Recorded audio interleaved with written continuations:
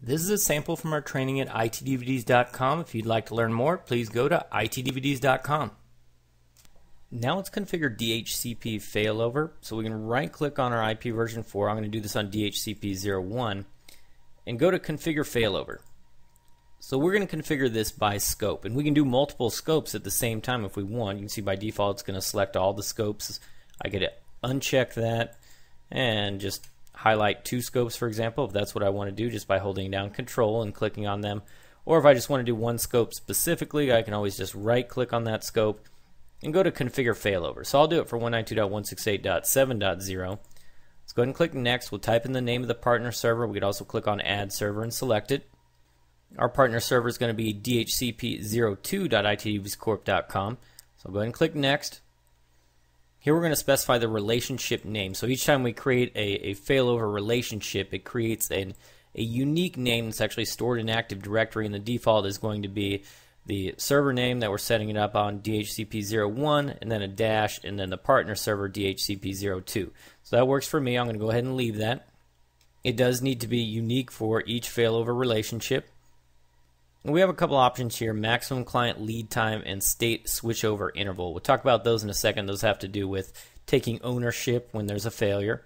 But first, let's take a look at the modes. We have load balance and hot standby. So load balance is going to be an active setup where both of our servers, in our case DHCP01 and DHCP02, are going to be serving our DHCP clients. So they're both able to hand out IP addresses.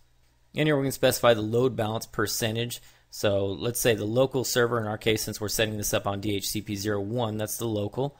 Let's say I want that to carry most of the load, like 3/4 of the load.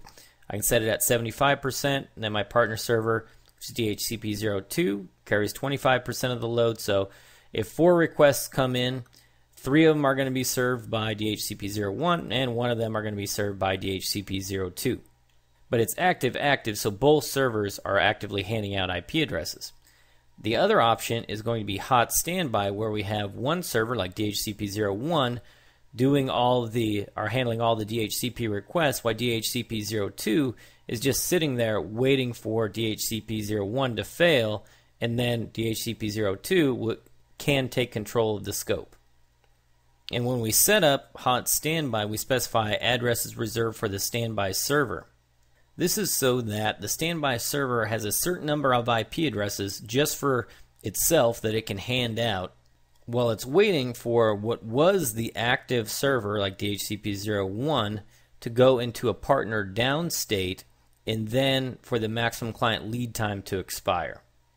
So if we think that 5% isn't enough for an hour to go by to handle DHCP clients, if there is a failure of our active server DHCP01, then we might want to increase this so that our standby has enough IP addresses. So now let's talk a little bit more about these two, maximum client lead time and state switchover interval. So if there's a failure, so let's say we're doing a hot standby here, and DHCP01 is our active DHCP server, DHCP02 is our standby, and we can configure that here. The role of the partner server is standby. If we want to make DHCP02 the active one, we would just change that to active, and then DHCP01 would be the standby. But let's stick it at DHCP02 is the standby. Well, if DHCP01 has a problem, let's say it loses network connection or just completely crashes and goes down, then what happened is DHCP01 is going to be put into a communications interrupted state, because DHCP02 doesn't have any way to verify what actually happened to DHCP01. It can't contact it. Now, if it can contact it and figure out the DHCP service is just down, then it will be able to put DHCP01 into a partner down state. But right now we're talking about this thing crashed. It has no way to verify what happened to it, so it gets put in a communications interrupted state. Well, we would manually have to go in and put it into a partner down state unless we check this box for state switchover interval. So if we check this and it's in a communications interrupted state for 60 minutes, then it will automatically put DHCP01 into a partner down state. When it's in a partner down state, the maximum client lead time has to expire. So it's going to wait another 60 minutes in our case. And once that time's expired, then DHCP02 will assume full control of the scope. And at that point basically become the active server, and then DHCP01, of course it's down, will be the passive server, also called the standby. Now the maximum client lead time is also the amount of time that one server can extend a lease for a DHCP client beyond the time known by the partner server. So when there is that loss of communication between DHCP01 and DHCP02, DHCP02 can get people along or get people down the road, or DHCP clients, by extending the lease out for an hour without DHCP01 knowing about it, because most likely DHCP01 is down. Now that also has to do in our load balance scenario, whether or not if one of the servers goes down, if it's automatically put into that partner down state, and if there's that loss of communication, the maximum client lead time comes into play as well, as far as the amount of time that the server that's up can extend a lease without that communication with our other server. Now when we set up this failover relationship, the leases that are handed out by our DHCP server that are replicated back and forth so that each server knows what the other server is doing. And we can add a shared secret in here, which is like a password, so that there's some level of authentication with that replication. Now the replication is encrypted and it uses port 647. When we set this up, there's a couple firewall rules that are added. So I'll just go ahead and type in a shared secret and click on next and finish. Okay, and it was completed successfully.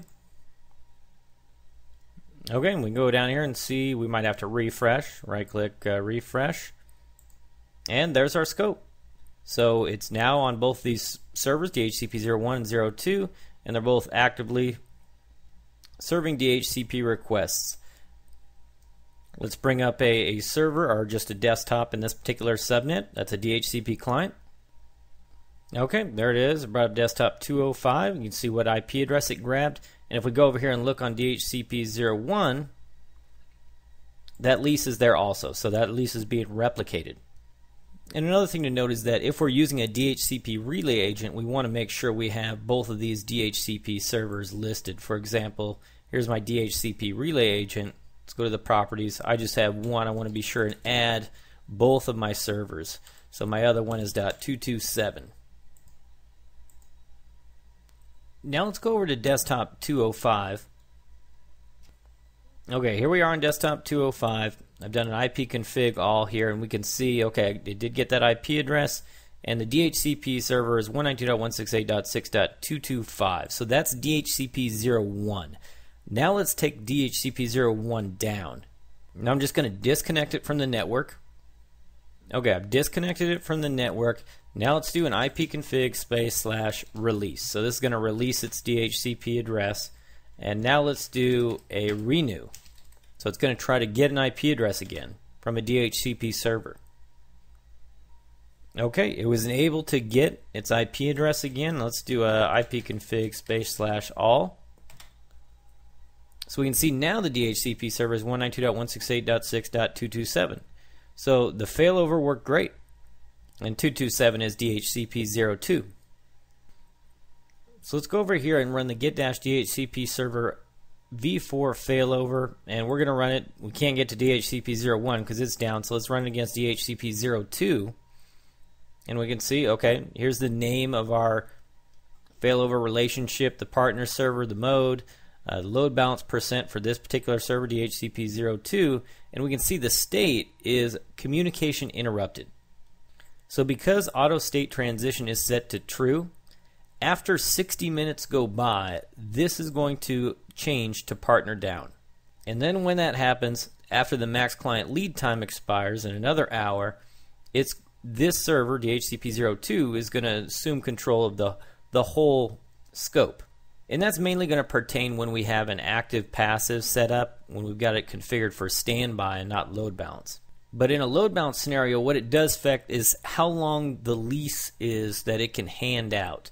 So our max lead time is an hour. And if we go over here, and let's take a look at the lease on DHCP02, The lease expiration is 8/7/2017 at 4:05, and I renewed this IP address when we run that ipconfig space/renew at 3:05 p.m. So it was just able to extend that lease out an hour because it cannot communicate with DHCP 01. And we can also go to the properties of the scope and go over to failover and get this information as well. So we can see the state of the server lost contact with partner. Now I'm going to go ahead and bring DHCP 01 back up, or just connect it back to the network. And if we go to the properties here, failover, we can see, okay, the state of the server is now normal, as well as the partner server. So that happened automatically.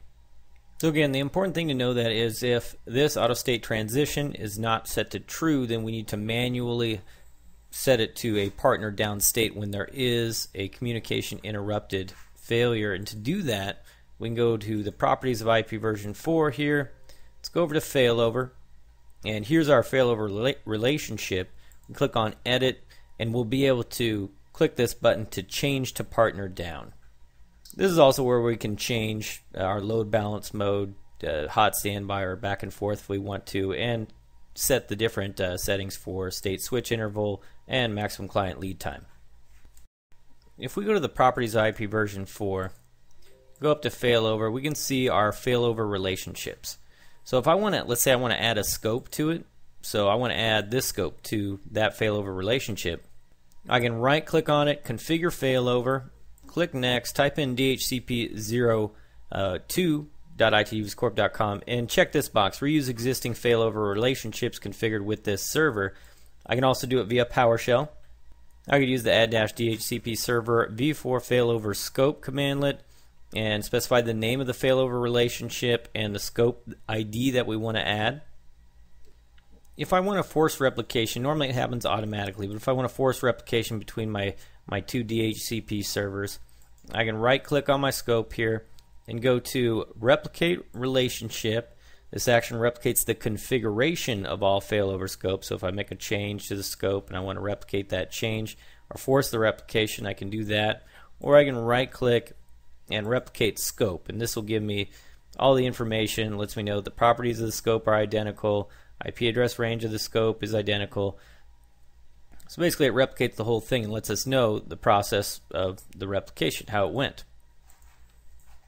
And if I want to do that with PowerShell, I can use the invoke-dhcp server v4 failover replication and specify the computer name that I want to run it against, the name of the failover relationship, and I can go ahead and run that. Now in order to configure our failover relationship here, I'll just use the get-dhcp server v4 failover commandlet. We can use the set-dhcp server v4 commandlet, and that'll allow us to set like the auto state transition, enable auth, a lot of these different parameters. Also, if we wanted to create the failover relationship just with PowerShell, we can use the add-dhcp server v4 failover, specify the computer name like we did with the GUI DHCP01, the name of the failover relationship, the partner server, the server role if it's standby, or load balance, and then the scope ID. Now if there's multiple scope IDs, we can just separate them with commas.